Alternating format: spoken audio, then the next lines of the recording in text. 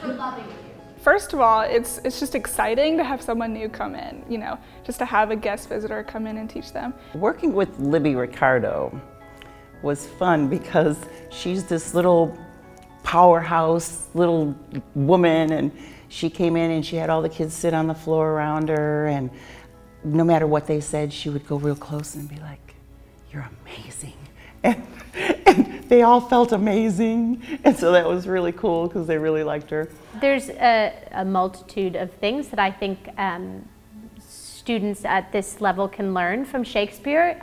What I like about the language is it's a great equalizer, especially for students who are in middle school. No one really understands what it's saying, especially at this point when they're sort of getting used to sort of maybe a little bit more archaic language, and it seems a bit antiquated, it seems confusing. We have this idea that Shakespeare is, you know, sort of very high level thinking, when in reality it's sort of a lot of crass jokes, and like we sort of discovered here, petty sort of insults being thrown. And so when students make that connection between, you know, sort of their own vernacular and the language that Shakespeare used, it gets exciting. Okay, let's take it from the top. Who can read the first line for me? When I knew that we were looking for a theater artist to come in and work with ELA students, I immediately thought of her.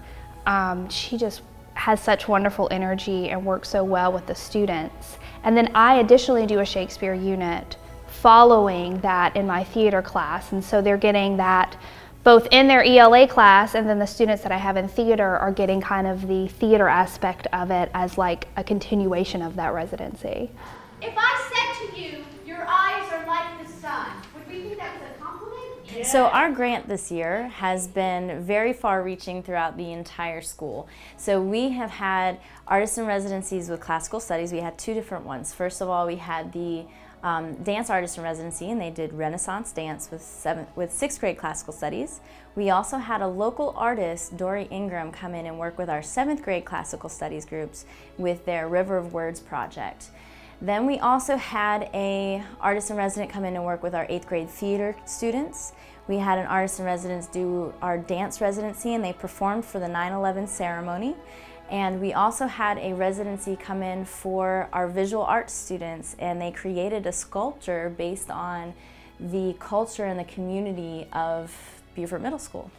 We also had Greg Rawls in, which was through a different grant, but we had him in as well for a set design artist in the fall. And so he was actually in my classroom working with students designing and building the set for our musical. The gentlemen that worked with the students, they were Andrew Davis and Jacob Olson, and they were Winthrop grads in sculpture. So they came here to work with the students to kind of teach them about the process to arriving to having a final installed public art piece, public installation.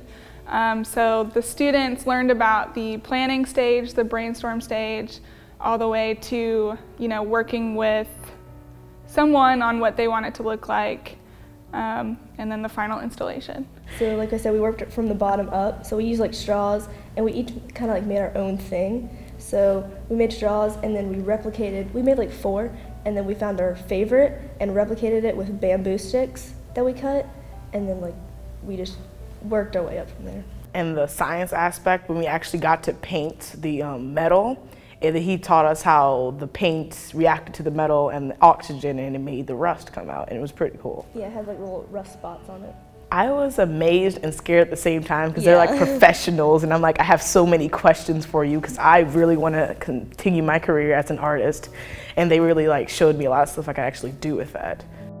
My final day, I think I'll have a smaller group of individuals that have been selected that have sort of been standouts in the various groups, and we'll work specifically on texts that I you know, handpick for them, and hopefully we'll be able to sort of perform them at the end of the day.